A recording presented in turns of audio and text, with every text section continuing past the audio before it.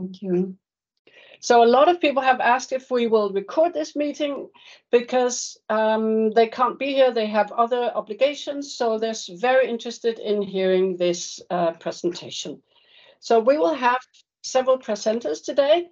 First of all, we will start with the Irish Red Cross in a few seconds when we have more people coming in. We will have Carrie McGovern. I hope I pronounce it rightly. Otherwise, you will come on and tell me how to pronounce it. And I will have to admit people, so you will take over and say what is going to happen. Yes. So thank you, Carrie, for, well, you will explain most what you are going to present, but thank you for your availability. But today we are going to hear more about the PFA and complex situation and reactions.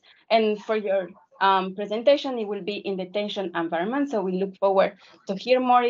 We're going on also hear from Sarah Seisberg from DRC on the a new PFA training model on complex situation and reaction, and we look forward to know how it was tested and piloted. And please, would you mute your phones out there? Folks, mute your phones. If you're not presenting, we will go to the first presenter just in 2 seconds.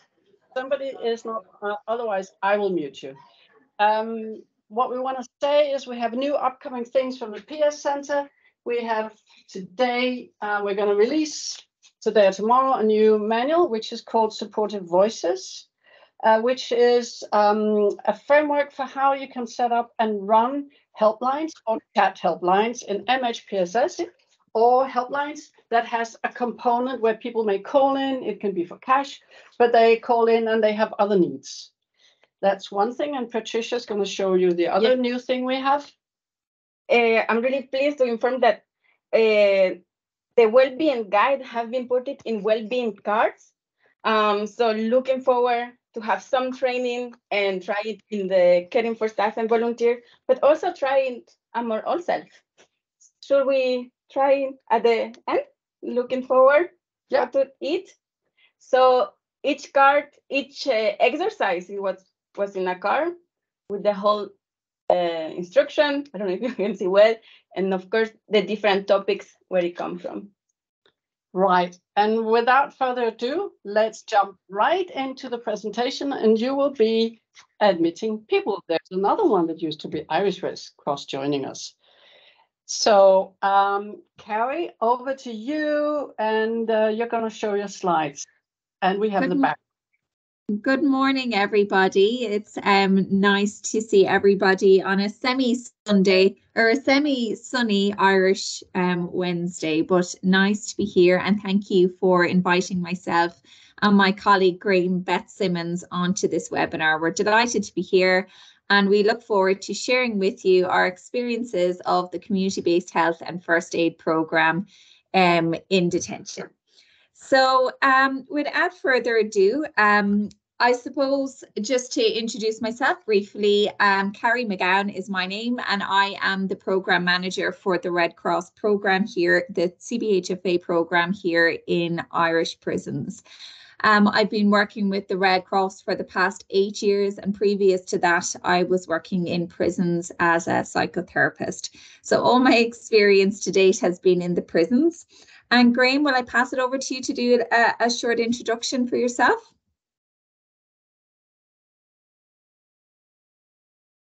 Graham, I think you might be on mute.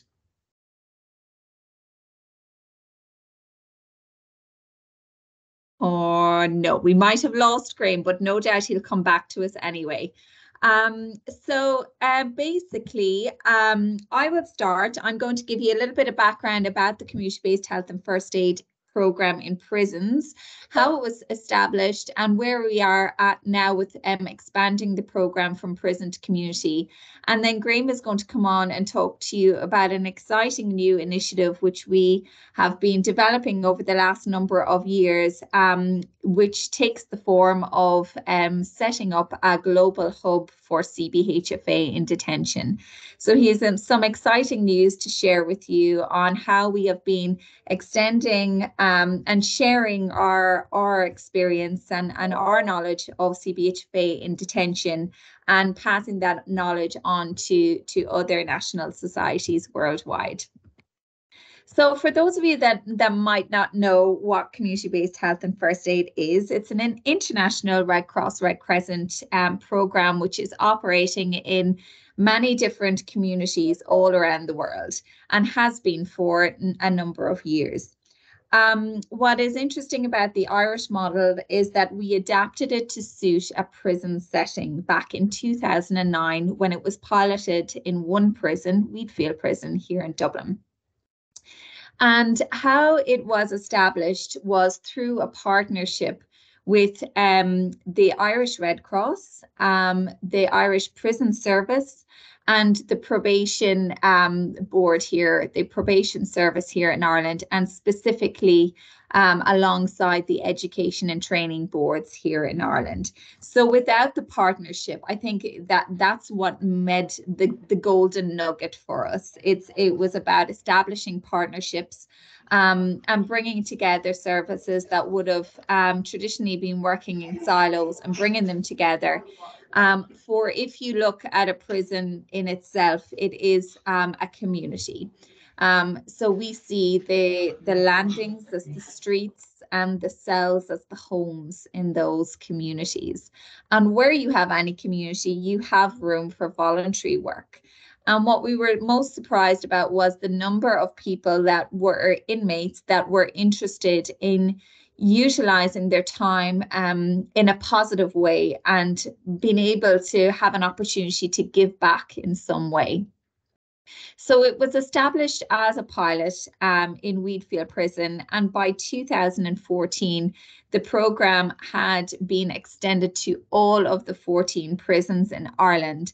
And since then, we have ran each year in each prison in Ireland a cycle of the community-based health and first aid programme each year under that partnership. So how it works, I suppose, is within the prison, you'll see here that we have the inmates at the centre of the whole crux of the programme revolves around these inmate volunteers, but providing a wraparound support to them.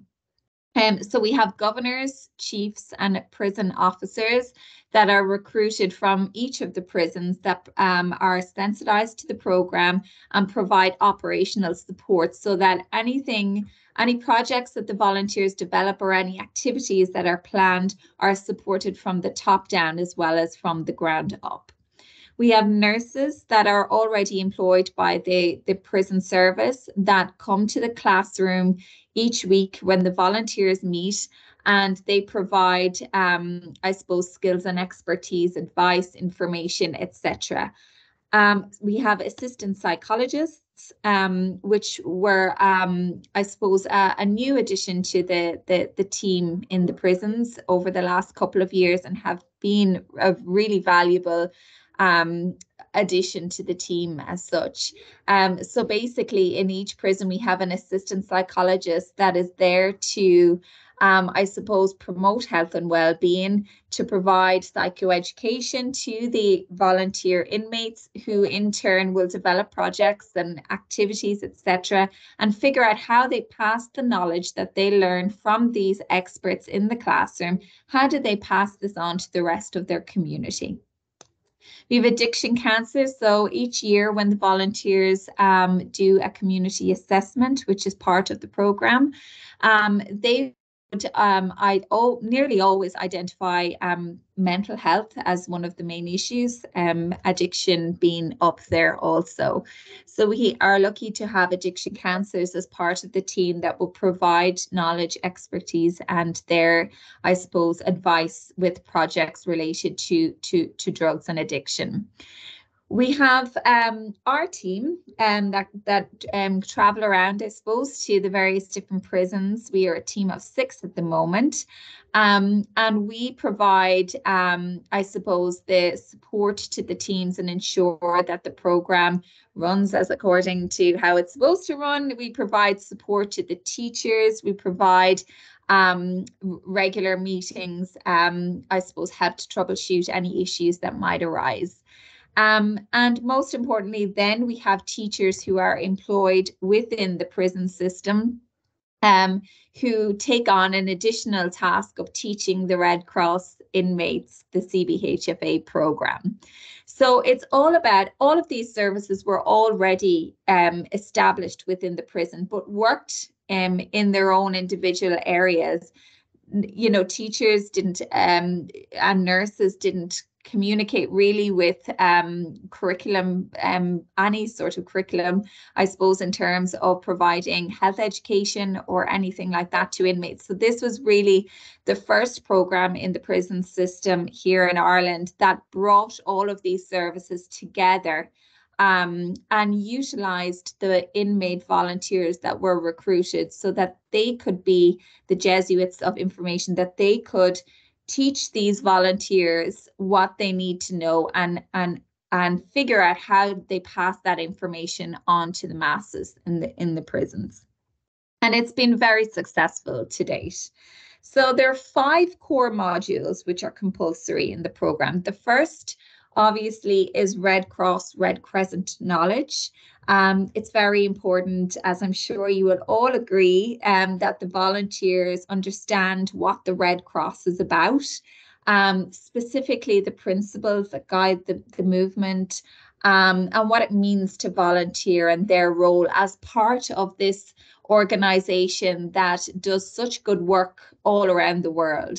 So there's always a sense of pride of being part of that, you know, when somebody is in prison and all of their liberties have been taken away. It's something positive that they can do with their time that they feel good about, and they get a real sense of, you know, being able to make a difference, and they can, you know, are capable of doing good things, etc. So there's this realization that comes with the title of being a Red Cross volunteer in prison.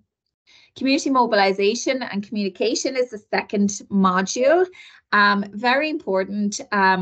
Literacy issues are typically quite low in the prisons. And so communication or ways of communication haven't always been the most, I suppose, practiced and versed in an appropriate way throughout their experiences. So we do spend quite a bit of time working on communication skills. There are many communication barriers in prisons, as you can imagine, that, you know, will need to be overcome and managed in a sensitive way. So we spend quite a bit of time working on communication skills and building those up so that when they learn in the classroom and they pass this information on to their peers, that they're in the best place to be able to do this and doing it in the most effective way. Behavior and community change is the third module as part of the program, and that comes about as a result of the projects and the personal development that comes with taking part of the program. So we've had a lot of examples over the years of real community change, from volunteers educating other prisoners about mental health and well-being topics, from teaching them about promoting a culture of nonviolence and peace, from harm reduction in terms of overdose prevention work, etc. There's been numerous projects that have made a huge difference in the communities within the prisons, and no doubt in their own lives as well. First aid is part of it. So the volunteers themselves will learn basic first aid skills, which obviously have come in useful from time to time within the prison, but it's something that they can take with them on the outside. But the whole crux of the program is about doing a community assessment. So the volunteers will be guided and supported to assess their community and identify some target subjects, or, you know, what are the issues here? So they might speak to key stakeholders within the prisons. They might interview a nurse and ask, you know, from professional opinions, what are the issues here that you are seeing in the surgery? They might interview an addiction counselor, psychologist, you name it, the experts in the areas.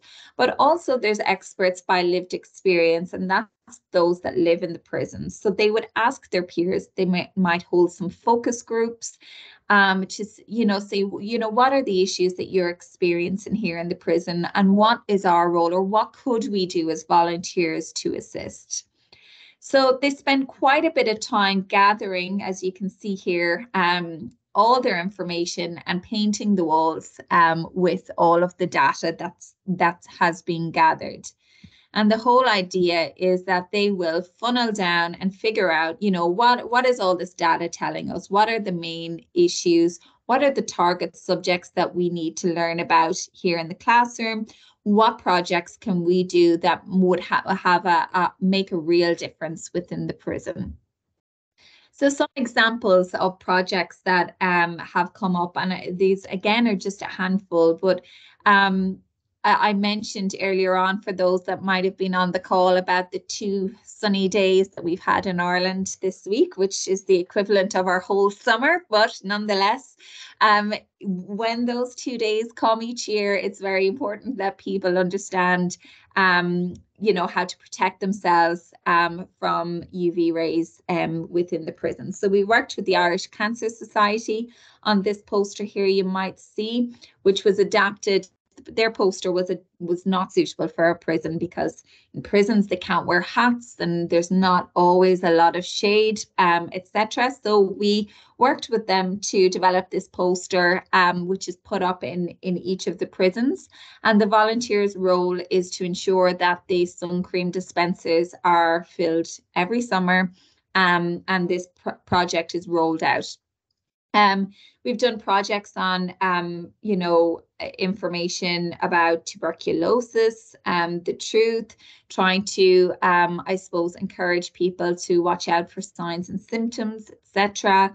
Obviously, they played a huge role during, dare I mention the word COVID, but during the COVID pandemic, where they, when the prisons were in lockdown, the volunteers had a very, I suppose, important role in going from door to door and developing leaflets that they could simplify the public health messages for people in prison, and, you know, explain to those in isolation, you know, what the procedures were going to be.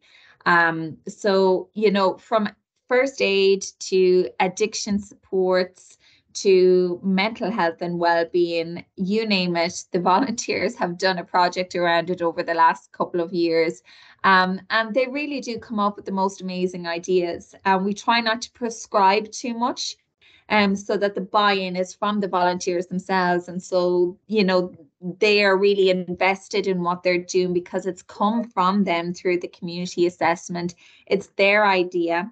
We're a team that is providing the wraparound support to make it happen for them, and unlocking the gates, I suppose, to mobilize them in this sort of environment. But it works, and we've had, you know, a lot of research done over the last couple of years that can pay testament to that also. Just to mention that, you know, when they finish the course usually lasts from 6 to 9 months of the year. But that doesn't mean the end of the volunteers to continue volunteering while they're in prison, but more specifically to volunteer when they leave prison, which is an important aspect of the program. We developed this side of the program in 2015 with the probation service. And we now have volunteers who have left prison, who are interested in getting involved, want to become facilitators, and are facilitating elements of the program to people under the supervision of the probation service. so clients of the probation service or their funded projects throughout the country. So it's a huge opportunity, especially in the couple of months post-prison where, you know, I suppose reoffending rates would be typically quite high. It can be very difficult for people to adjust back into their family lives, to be able to establish a whole new routine for themselves. This can be something that's known to them, that they have been involved in for a while, that is able to continue for them, and hopefully keeps them on the right path. So, Graham, are you with us? I hope so. Or maybe we have time for a question or two. Sorry. Yeah, sure. Yeah, sorry. There were so many questions come up, and I know that we have lots of participants. We are almost, how many? We're 74 people on the call right now. And the last presentation you did in the spring also, where we had other national societies presenting what they were doing. So that's one of the questions that came up for me. In the last presentation, we had Danish Red Cross talking about their program for youth. So is there any specific tracks for youth who are inmates? What about females, males? Because we've seen pictures mostly of males. Two questions. Yeah, yes. Okay. So with regards to the youth question first, so we have one prison, one detention centre in Ireland that it has now closed down, which was called St. Patrick's Institution. And in St. Pat's, when it was open, we did manage to run the CBHFA programme with the 18 to 25-year-olds there. Now, we are in the process of working with Oberstown Youth Detention Centre, which is now the new home for, I suppose, the youth offenders. And we are in the process of working with them to develop the programme there. So that will be something that will be coming hopefully in 2024. But through the experience of working with St. Patrick's institution, and Graham was around for that pilot, but we've had to adapt the program a little bit to be suitable for that age cohort. Absolutely. Graham, do you have anything to add on the pilot in St. Pat's with the youth? You're on mute.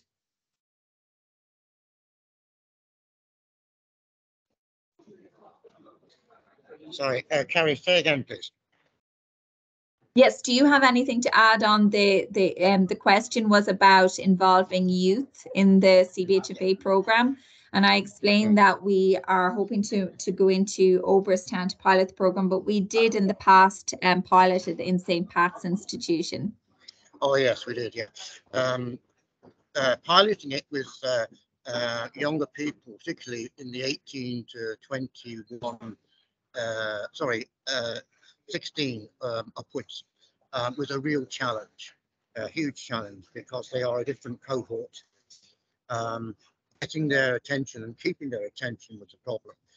And what we did in the end is we brought some Red Cross volunteers, adults from the adult prison, 2 of them, who we trained as trainers, and brought them in, and they facilitated it.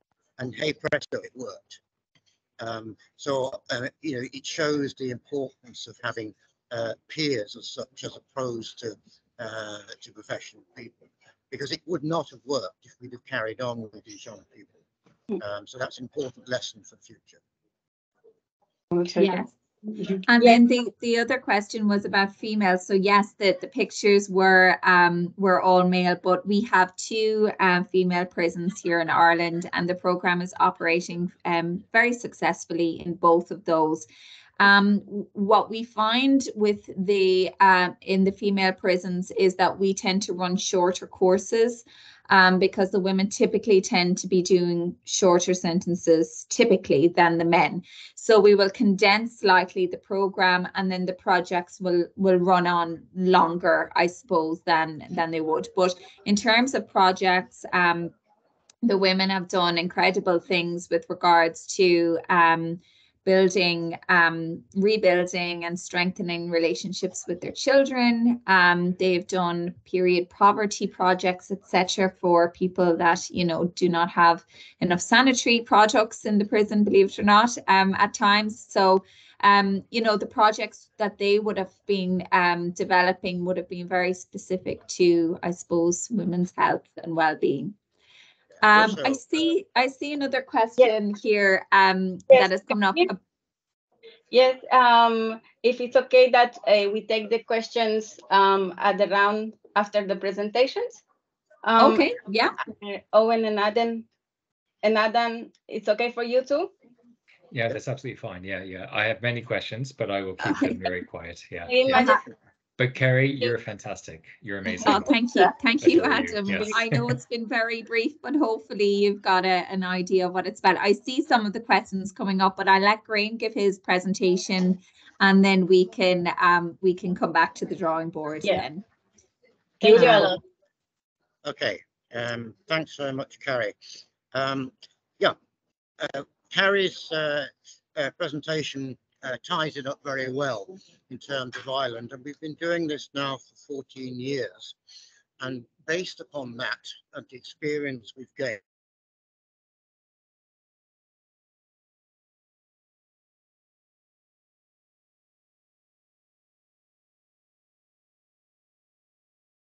we seem to have lost. Okay, Graham, we lost you, so you have to start almost from the beginning. Okay, can you hear me? Yes. Yep. Okay, I'll start from the beginning. Can I just check that you can hear me, please? Yes. Okay, that's fine. Thanks. We developed a global hub for community-based health in detention at Irish Red Cross with an agreement MOU signed with ICRC and the Federation in 2022. The reason that this has been set up is because with the 14 years of experience we've had through an action research approach, we've gained a great deal of experience about how to sustain this program, and other national societies have asked for assistance. We have helped, trained and supported the implementation in Australia and in Norway, where it's functioning very well. And ICRC approached us in 2021 to ask us to set up a global hub for this, to encourage the dissemination of this methodology in other jurisdictions. The global hub is a sort of smaller version of a reference center. It's national society based. It's led by the Irish Red Cross, but we're very much working in participation with Norwegian Red Cross and others.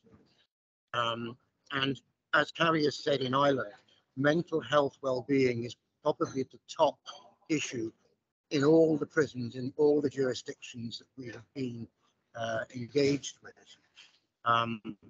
When we were having meetings in Geneva earlier this year, we met with PSS and made it very clear that we really do need to work closely with you for that component.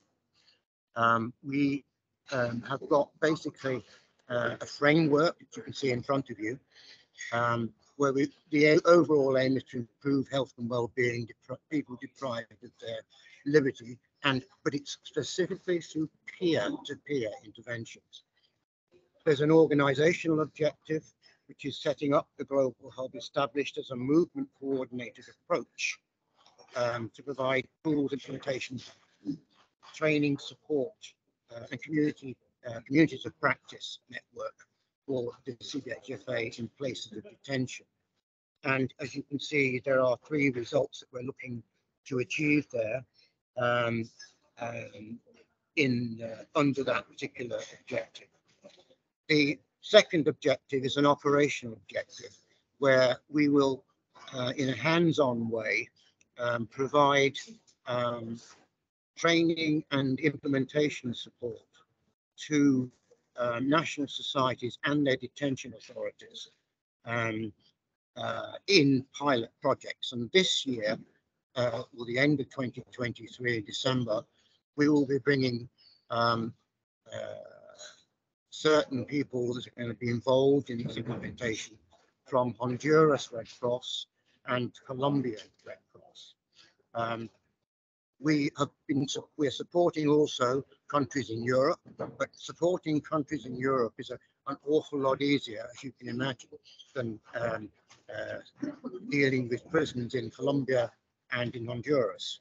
But ICRC wants us to test out this methodology and adapt it so that we can implement the methodology to improve health and well-being in the pilot prisons in those two countries.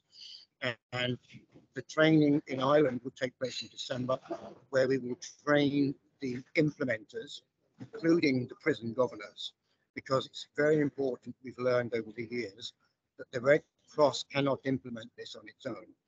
It has to be driven by the prison service as well.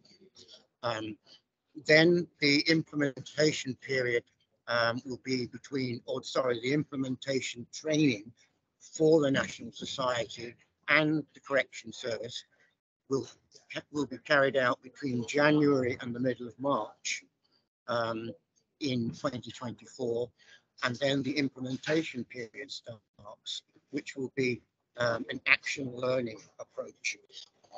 And you can see from this slide in front of you the approach we've used from the beginning of 2023 through to the end of 2024, where we will have an evaluation of the process, not just the content.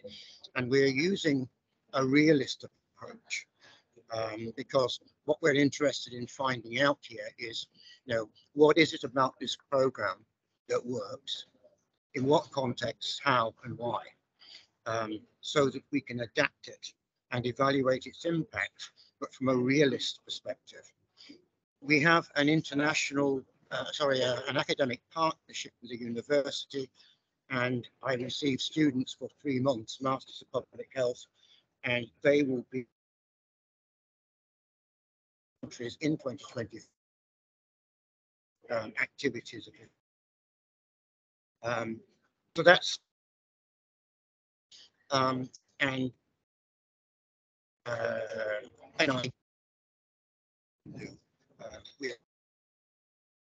we've been starting in Europe in pilots next year, build that capacity so that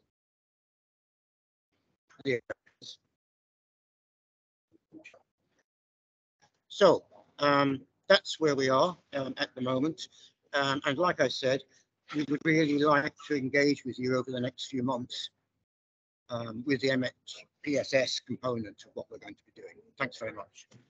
Thank you. That was extremely exciting and interesting, and I'm sure that we all have loads of questions.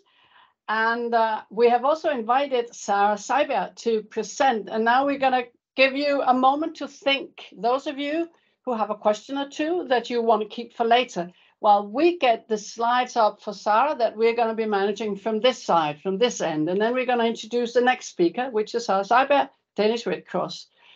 So, can I? Yes. Yeah. We find it. Sarah, just a moment. Yeah. I have to find your presentation, and you can talk about yourself. Why don't you present yourself in the meanwhile? I'd rather not, but briefly, I work for the Danish Red Cross. I'm an advisor in relation to mental health and psychosocial support in emergencies. And well, for the past many years, I've worked with different national societies and done lots of trainings on psychological first aid. And throughout the years, I've always been faced with questions from volunteers, in particular, around the complex reactions and situations that they often find themselves in. And for many years, I sort of skipped over that part thinking, gosh, I need to be a trauma psychologist to talk about this, or I need a specialist by my side. I need Patricia standing next to me in order to do this. And basically, I got more and more frustrated with this situation. And finally, this year, we decided to pilot a psychological first aid training focusing on complex reactions and situations by a layperson for a layperson. That was kind of the idea. So how do we break this down in simple ways for staff and volunteers who are dealing with people in high distress? So how do we explain a panic attack, for example? How do we explain dissociation in a way that is easy to understand, and also what to do, what to say, how to behave in those situations? So what I'm trying to frame here is basically, this is nothing new as such. If you look at the IFRC Reference Center's PFA guide, there's a whole section on complex reactions and situations, also for children. And there's a description of what to do with people who are angry, people who are having a panic attack, suicidal, and I think also sort of people who are facing sudden loss. So there are, a lot of it is already described in the guide. The Austrian Red Cross has also, I know, been rolling out something very similar, but specifically targeting ambulance services. So this was an attempt to develop something that could be more generic, we hope, which national societies could take on. And the aim is really to target the frontliners. This is for the staff and volunteers who are out there, like the emergency response teams in the Ukraine Red Cross currently. And we had the great privilege of actually being able to pilot this training in Ukraine in May. And here you can see an angry person. And if we start the presentation, I can explain a bit more. Yes. Can you see it? Yes, I see. Okay. Yes. Cool. Okay. Yes. All right. So the training content, we piloted this with 16 people from the Ukrainian Red Cross. 4 of them were from the mental health psychosocial unit, because we obviously hope that they will be the ones who will be able to continue rolling out this kind of training. And then we had 12 members of the emergency response team in Ukraine. So these are emergency responders who are called out when there have been explosions, natural disasters. You may have heard of the dam that burst and there was a lot of flooding. So they were also involved in saving lives and evacuating people during that time. And obviously, as you can all imagine, it's not only the emergency responders in Ukraine, but all across the world. And with so many national societies, we have so many situations where our staff and volunteers are responding to very dramatic situations. So the idea is basically that this would fit into your regular psychological first aid training. So it's the prepare, look, listen, link. But that when you come to the practical parts where you're doing the role play, where you're asking people to try their look, listen skills, then you would focus more on complex reactions. And so this training, sorry, I forgot to mention, this training was conducted by a specialist, a trauma psychologist, and I was co-facilitating part of it. And we did this because we wanted to make sure that even though we're simplifying the language, we wanted to make sure that we were still being very accurate in terms of what it is we were describing. So Eva Barnowitz is the psychologist who was with me at the time, developed the curriculum with input from my side in terms of contextualizing it to the Red Cross, Red Crescent setting.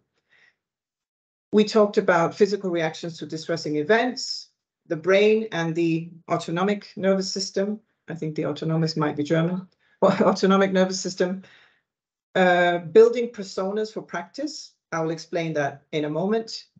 Practicing those personas, and then we ended with the importance of self-care and team care. You can go on to the next slide. So first, Eva was explaining the body and what happens in situations of high distress. So she very briefly went through the parasympathetic nervous system, the sympathetic nervous system, but in a very simple way by asking participants, what kind of stress reactions have you seen? And then based on what they were describing, she was pointing out and saying, okay, that could be this, that could be, you know, so here we're more over in the sympathetic, here we're more over in the parasympathetic. Next.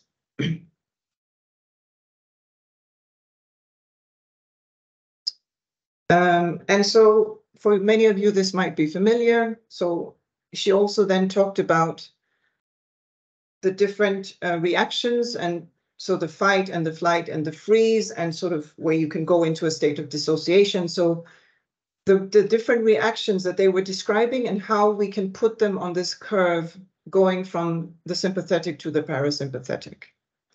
So that was also explained in a very simple way, simply using the examples that people had mentioned and then just saying, okay, we think that they are in fight, or they're in flight, or they're in freeze, and so on. Yeah.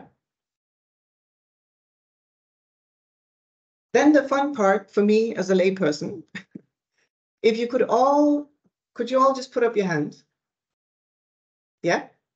So this is how we explain, this is neurobiology for children. I love it. So this is your brain. I'd like you to put your thumb in here, inside, yeah, and then your fingers down. Okay. Your fingers are what we call the professor, the prefrontal cortex. That's your thinking brain. That's how you connect with people. This is how you make decisions. Here we have the limbic system. These are your emotions. And here we have what we call the reptile brain, or also known as the autonomic nervous system, that kicks in the brain stem. So what happens when you are highly distressed is that the prefrontal cortex will go off. Your limbic system, your emotional regulation system goes off, and you are left with this. And what we wanted to achieve was to help staff and volunteers understand how to bring people back online. So that's how we explained it. And as you can see here, in a situation of life threat or emergency, the professor and the cat brain basically go offline and leave every decision to the lizard brain. So you can see the lizard at the bottom, and then there's the cat, and then there's the professor. So I think one of the important key messages, which was really, I could really see people reflecting when she said this, was actually in these situations, it's the lizard brain that makes the decision for you. And for many people, when they've been exposed to a traumatic event and they have reacted in certain ways, for example, going into freeze, they blame themselves. How come I didn't fight? How come I didn't escape? Why did I just freeze? Why didn't I do anything? And for them, understanding that it actually wasn't your decision because you were offline really, really meant a lot to a lot of people in the room, I could feel. And it also helped them to understand the people that they're dealing with. So all of this has come from the fact that a lot of volunteers, for example, first aiders have come up to me and said, yeah, but you know, I keep shouting, I keep repeating myself, and they can't hear me, they can't understand what I'm saying, I don't know what's going on. And so by explaining it in this way, volunteers and staff can understand, okay, this is why I need to help this person get back online, because that's the only way they're actually going to start to understand what it is I need them to be doing now. Next. So we wanted this to be very practical and hands-on. So we asked the group of participants to come up with scenarios that they found challenging. What were the complex reactions they found challenging? And being very angry and aggressive was the first one, which funnily enough is mentioned in the PFA guide as one of the complex reactions. And what we focused on was, so they developed this story about Oleg, who you can see there, and they explained everything that they had seen and felt and heard and experienced with Oleg. And based on that, we focused on, okay, what do you say to someone like Oleg? What do you actually do? How do you use your voice and how do you use your body? And that's how the whole training proceeded with when it came to the reactions. That's how we went through each complex reaction. So you can move on. So here in Ukrainian, what you see is the what to say, what to do, your body language, and so on the right side. And we asked them, what do you do? What do you say? What is your body posture like? And so on. And then we added the points that we thought were missing in relation to that. You can go to the next one. The next one was Vera. Vera experiences an explosion in a marketplace and is completely frozen and nobody can get through to her. And so here we talked about dissociation and what to do in this situation of, well, freeze, but also dissociation and how to bring someone back. And again, with the same concept of what to do, what to say, all of it from them, and then we added relevant points. And the next one, and this one was panic attack and suicidal. And the next one was a distressed child. Okay. If you can just, yeah, so just to go back to how it worked. So Eva and I demonstrated what a panic attack could look like and what could be done. And then we asked them to go in buddy pairs to practice. So they had about 40 minutes of practice with each reaction. And then they came back and shared their learnings from that. So I think the fact that they actually got to practice it, you know, with someone who was in this very sort of distressed state and you know, the agitation or the state of dissociation where there's no response at all and how challenging that can be. The fact that they got to practice this at length, I mean, really, I think made a huge difference. And that's what we warmly recommend should be the main content of this training is practice, practice, practice. And then we ended up with self-care and team care, because everything we had talked about, basically, we had people in the room who were also having some of these reactions themselves, or had colleagues who were in distress. And so this was helping them also to know how can we help each other. So we talked about the window of tolerance. I'll get into that in a moment. We talked about post-traumatic stress disorder. We talked about burnout. So we talked about the things that if you continue to do this kind of work and you don't take care of yourself, you can put yourself at risk. And one of the key messages was, do you want to last and be like the tea candle, or do you just want to be sparkling for a short moment and then you fizz out? And if you want to be like a candle, well, then you've got to practice the self-care and team care. And then, of course, we went into different strategies for self-care and team care. Sorry. Next.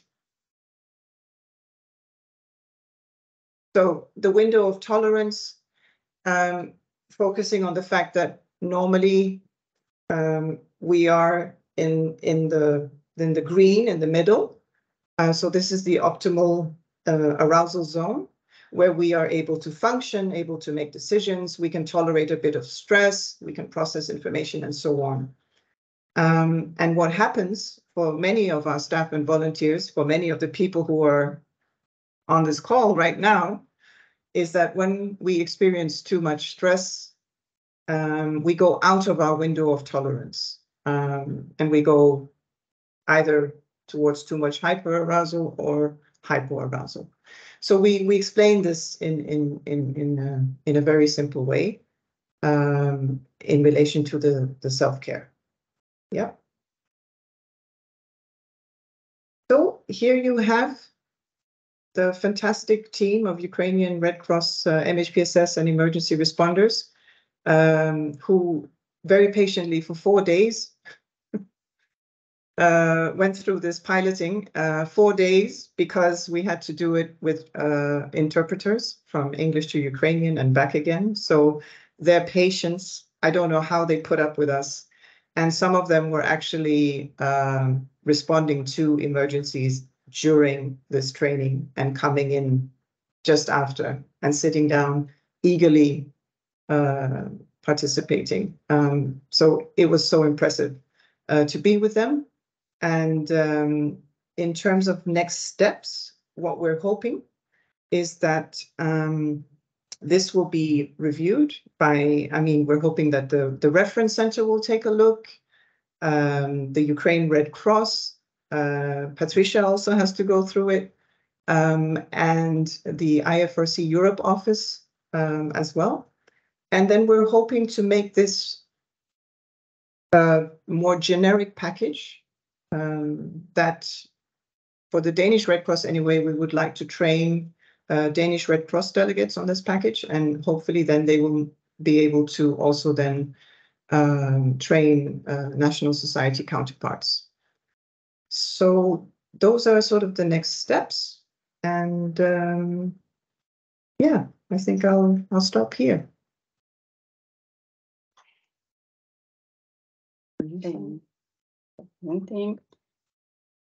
Thank you, Sarah. Right, I think now we're going to open the floor for questions. We were thinking at the beginning to that we go in groups, but I think we came up and we decided that we will stay all together so we can hear the interesting discussion. I had a list of already hands up, so maybe I think, yeah, Owen, the floor is yours for your question. Oh, great. Thank you very much. And thank you very much to everyone involved for 2 fantastic presentations. They were so interesting. I suppose I had 2 questions for, I suppose, Carrie. Hi, Carrie. I'm an Irishman myself, and I did work with the Irish Red Cross before in the international department. So it was lovely to hear familiar accents. I've got just 2 questions, and I'll try and be quick. One is very specific.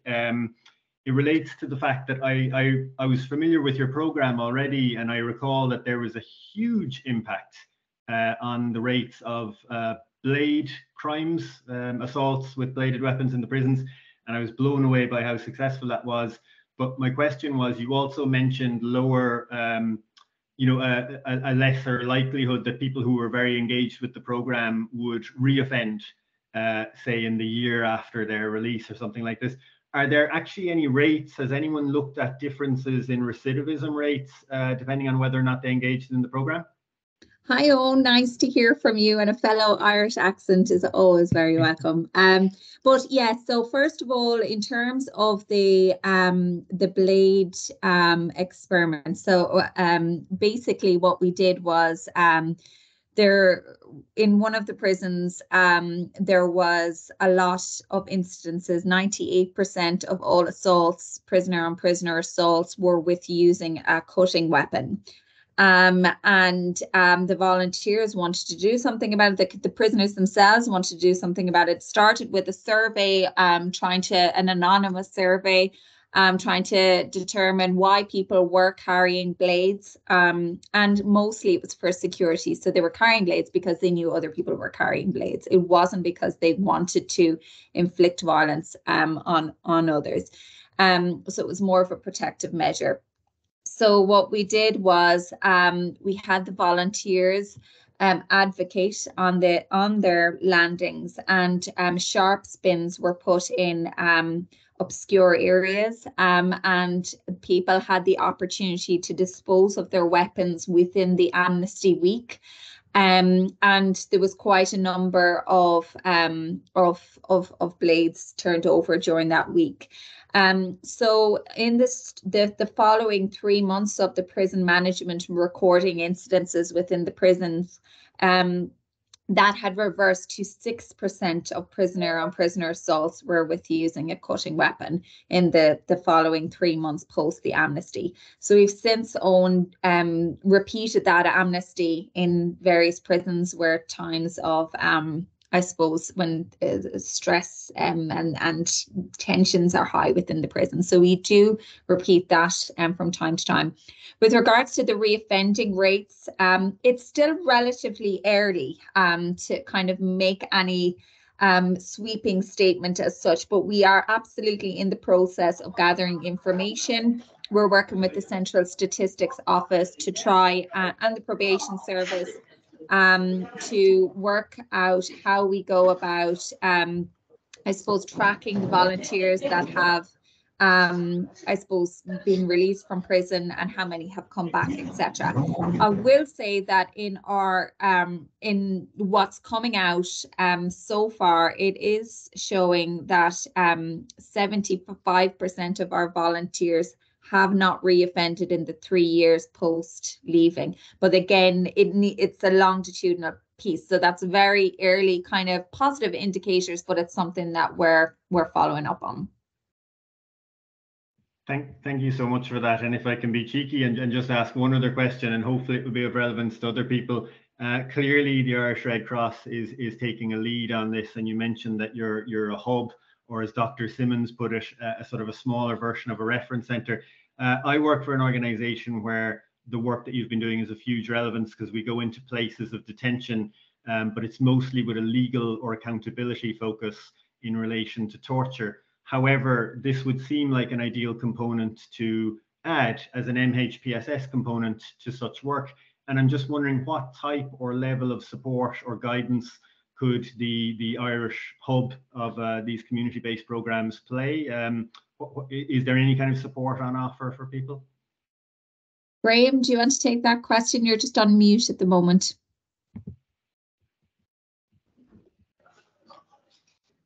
Yeah, I mean, obviously, in terms of what you're talking about, we've been we're working with the ICRC, and an issue that we will probably face is this, particularly in these Americas pilots.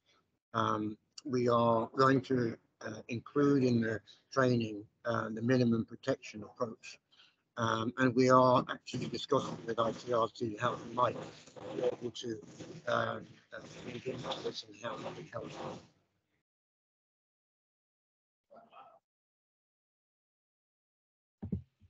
Thank you very much to you both. Yes. Thank you. After was Adam. Yeah. Yes, very quickly, and I'll be very brief, but I also have lots of things in my head at the moment. So first of all, I think all three presentations were excellent, and I was really humbled by them, and I thank you all for sharing them. My question for you, Kerry, is actually, did you tender for this work? And if so, how did you do it? But also the data that you collect, what was the data that you were going to evaluate? So hi Adam. In terms of tendering, so we're lucky at the moment. We are funded through dormant account funds here in Ireland.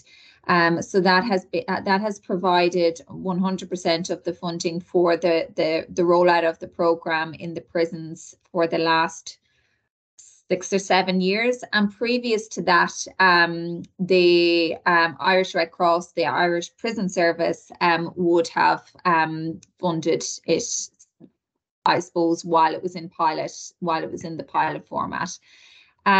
So no, we haven't tendered out. Graham, do you want to add anything on that? You're on mute. Yeah.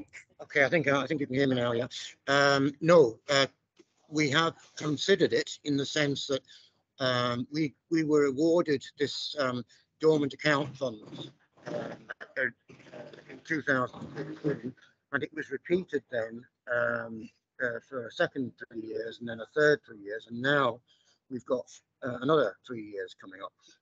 However, we were also looking at other sources of funding in case the dormant funding didn't come through.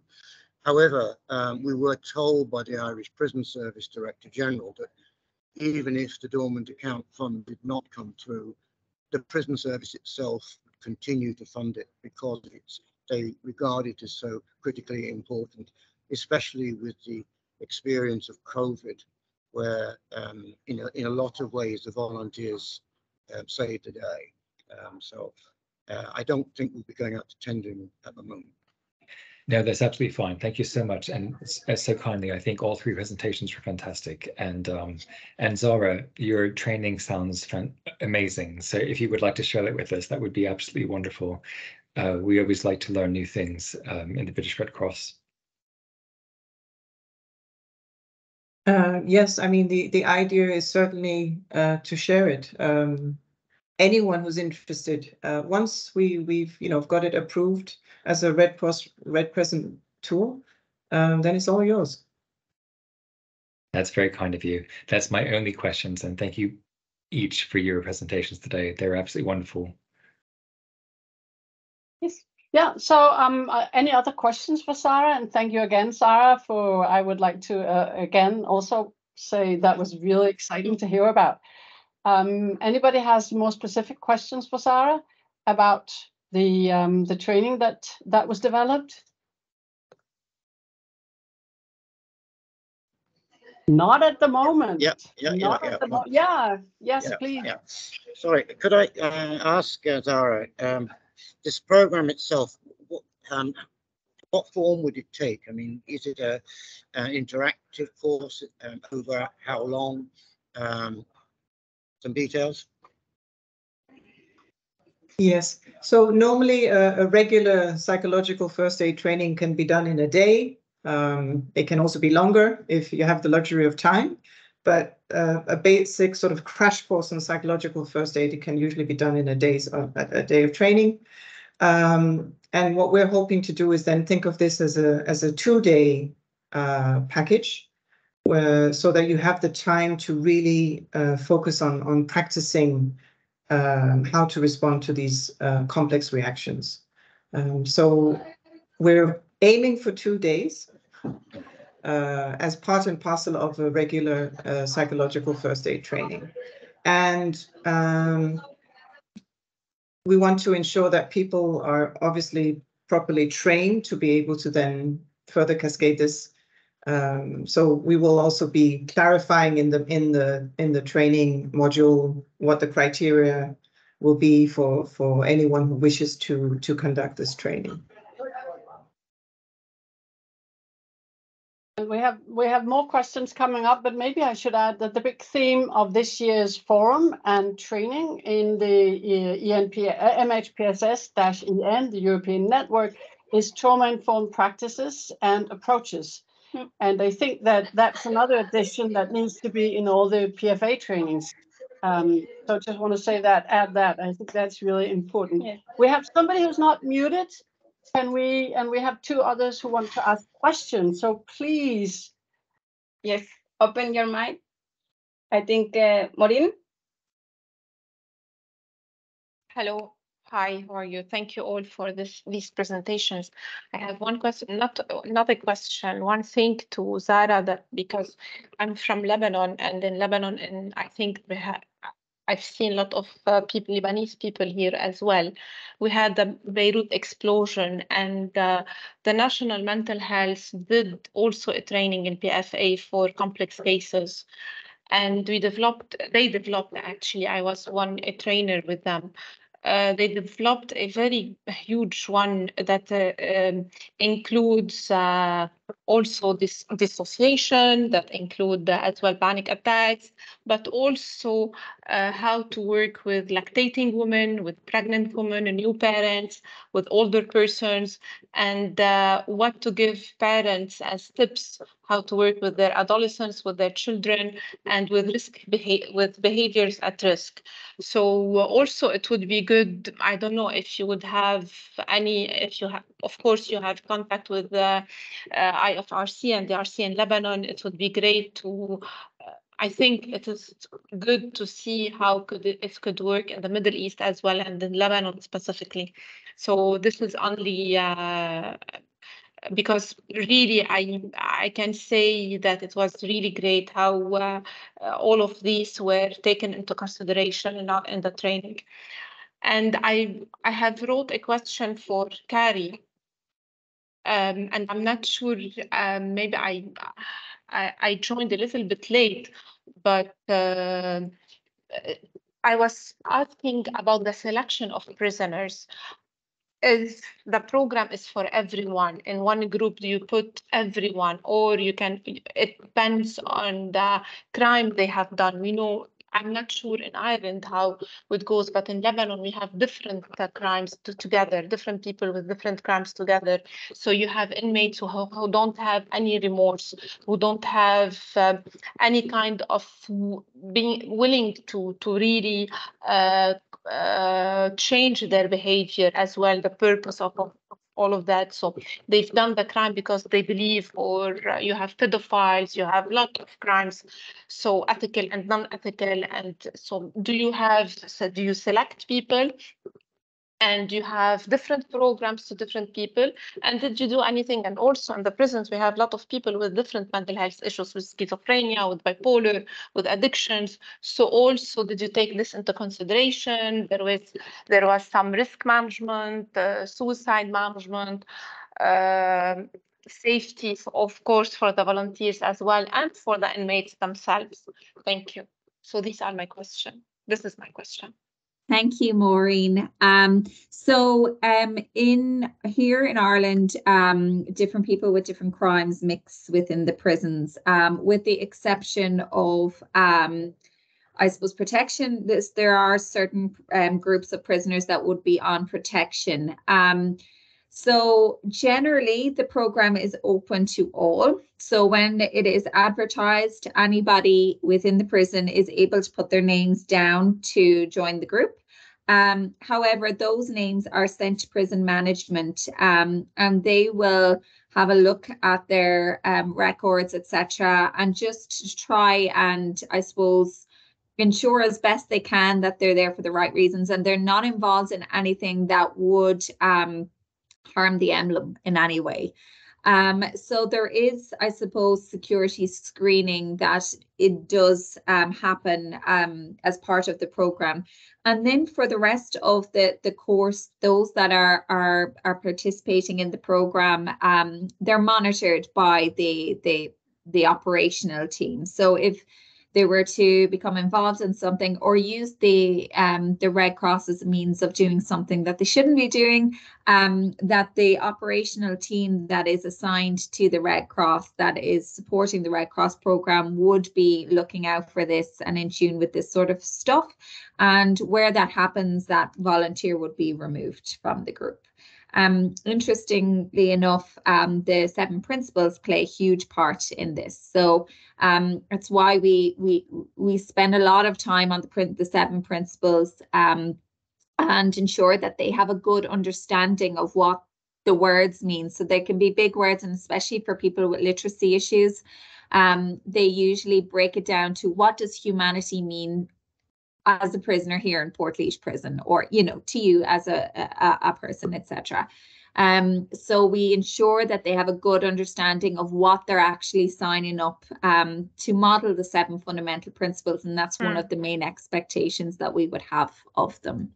But we do in prisons, in some prisons, we have protection prisoners mixing with ordinary prisoners, which does not happen outside of the Red Cross program. So for all other educational classes or exercise or anything recreational, they would be segregated, but have signed up to the 7 fundamental principles of the program. They understand their meaning, and as part of this, they agree to work together because it's, you know, they're impartial, basically. Thank you very much. Are you going to publish this program? So we have some research on the Irish Red Cross website. So we have a partnership with we have a couple of pieces of research ongoing at the moment. One is the recidivism piece, which we have been talking about earlier. But we're also working on with the University College in Cork here in Ireland. One of our main universities is partnering with us on looking at the personal development of a volunteer as they navigate through the program. So we've seen change in people. So this has been anecdotally, I suppose, seen in the prisons in terms of, you know, their behavior has changed. They've become a Red Cross volunteer and something in them has clicked, and it's, you know, had a huge impact on their I suppose, their behavior within the prison or their outlook in general. So we're doing some research to kind of find some concrete evidence around that. But we have also partnered with the University of Ontario, in Western University in Ontario in Canada. And we have students that come over each year that would evaluate certain elements of the program. So we'll pick different parts that we want to kind of look at in more detail each year. So fragmented research that I suppose is out there, but it's something that we really want to kind of engage more in over the next couple of years, and kind of really what we know is happening, we need the evidence. I suppose we need it on paper.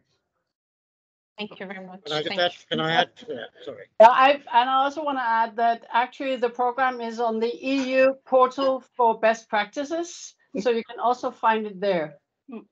So it's recognized by the EU as a best practice program. This is where you can also find more information. And on the website, as you said, Carrie, could you put or we can put it, it's in the invitation for this meeting, there's a link.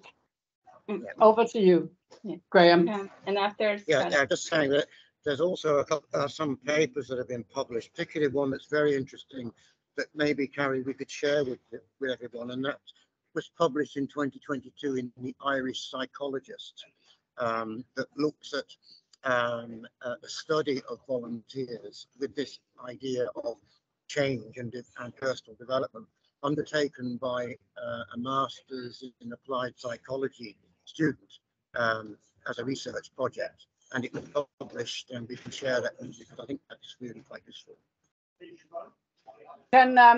We can upload it on our website once we upload the recording of this webinar, because more people will be interested and more people will be seeing the webinar, those who couldn't be here today. Thank you. Sarah?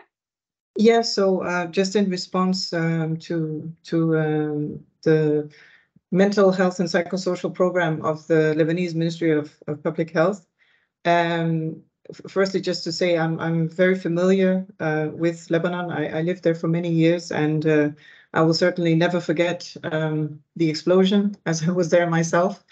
But I just wanted to say that we are aware of the materials that have been developed by the National Mental Health and Psychosocial Program in Lebanon. And thinking of it as this all happened as a response to the explosion, but it's also going to help many people in the future in Lebanon in so many other ways. And I remember when it happened, when the explosion happened, many of my Lebanese friends actually had flashbacks from the Civil War. And so we were also able to help people from that generation. So I think Lebanon is an amazing example of how someone with, not just someone, but a group of people with great determination and grit, put MHPSS up front and really managed to promote it as a national health plan. So that's just to say something I've always admired. But in short, when we develop material, we're very much focusing on volunteers of national societies. So it's a very specific Red Cross, Red Crescent context. And that's why we sometimes, maybe from the outside, when you look in, you think, why are they developing something that's already been developed? But it's more because we adapted very much to the very different context, cultural context that we work in. But thank you. Thank you, Sarah. I think there is Anne Johnston. You have your hands up.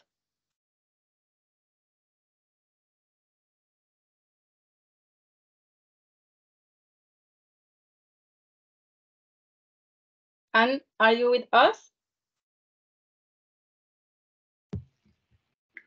She's on mute. She's on mute, I think.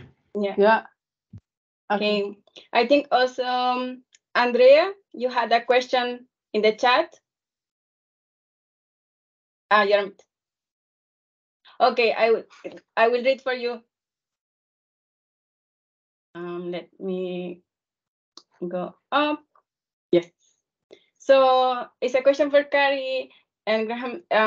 The training received by the volunteers is the same curriculum as the one they will use after the trainers?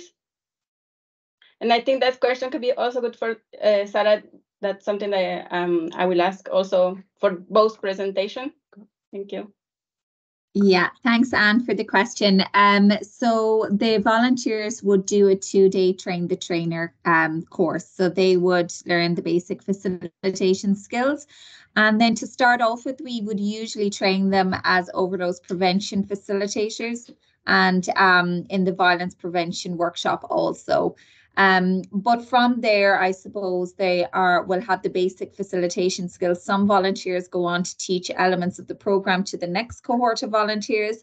And in some prisons, in one of the female prisons, the course is entirely facilitated by trained volunteers. So I suppose once they do the facilitation skills workshop, I suppose that opens up the capability or the opportunities to be able to facilitate more elements.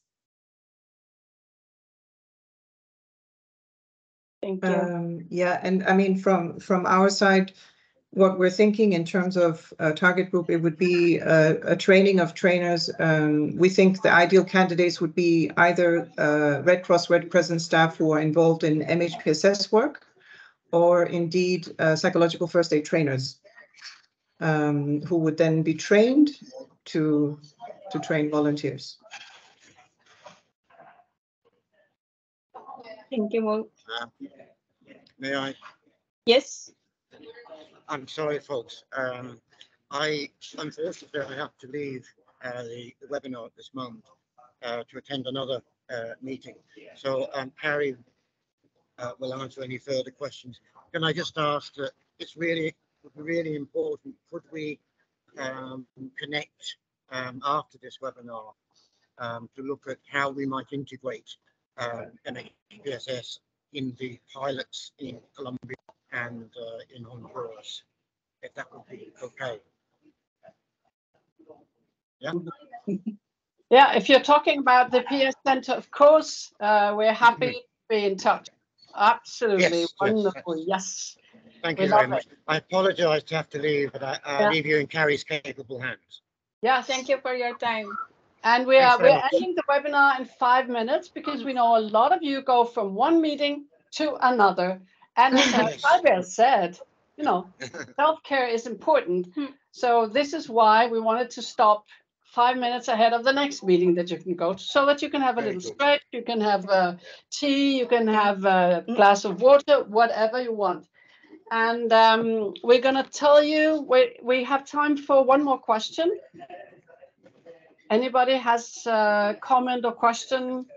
How would you see this fit, what Sarah has presented, how would you see this fit in what you need in your national society? That was also one of the questions we wanted you to discuss. because of course it can't only be Sarah who's been frustrated with the difficult questions when training in psychological first aid. How would it fit? And I'm glad, Sarah, that you mentioned, or that this is for with millions of volunteers, and we have this pledge that they should all learn psychological first aid. So we're all chipping in on that. So how would it fit with the rest of you from national societies? I do realize that we have a lot who are not from national societies, and you're also welcome to speak up.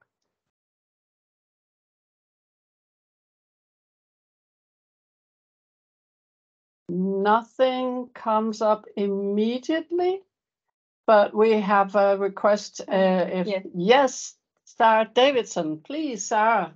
Oh, there you are. Hi each. Great presentations. Thank you so much, everyone. I just wanted to say, I think we need to be really careful in the same way that we talk about a continuation of psychosocial and mental health interventions. I think it would be really useful if we talked about that continuation in terms of our trainings as well, because I think already there's been quite a lot of confusion about what psychological first aid actually is.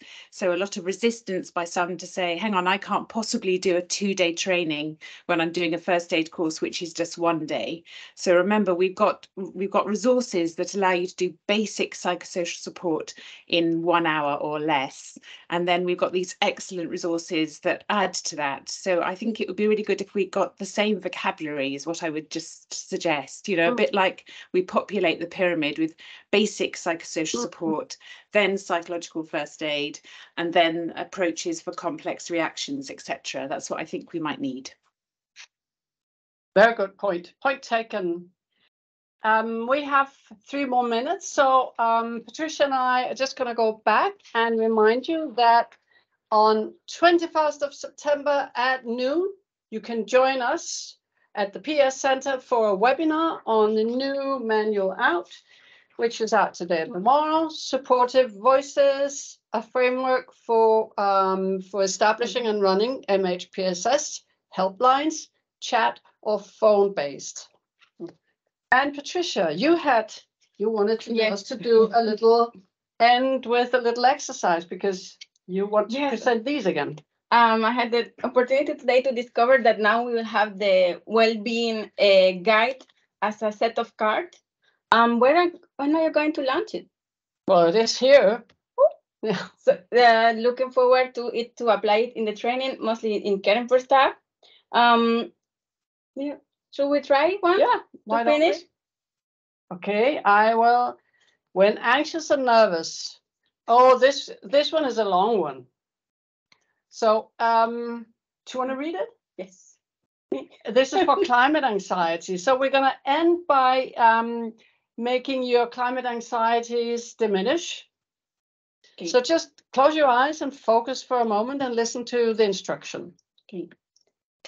Climate anxiety can leave anyone feel desperate, powerless, and without a clue about what to do.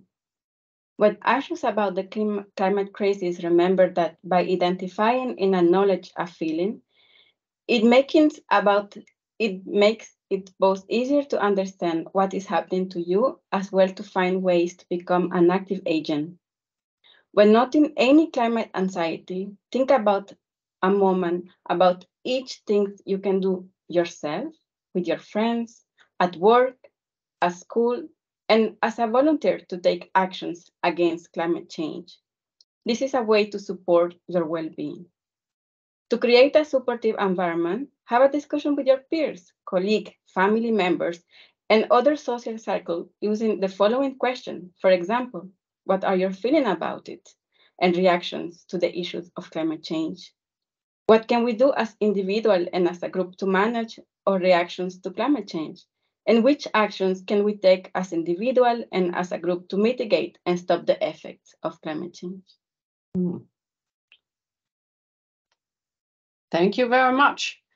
That was a very nice exercise to end with and to go out into the day with a bit of thought about what we can do. I will bike home and not take the train. What about you? We'll see you next time, and we hope somebody else who has been taking the initiative for the PFA for All pledge, will run the next meeting.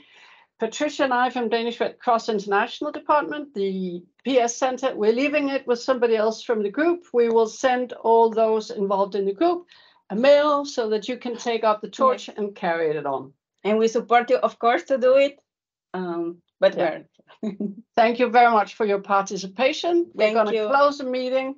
Bye-bye. Thank you very much. Bye, everyone. Thank you. Bye. Thank you so much. Bye-bye. I always sorry.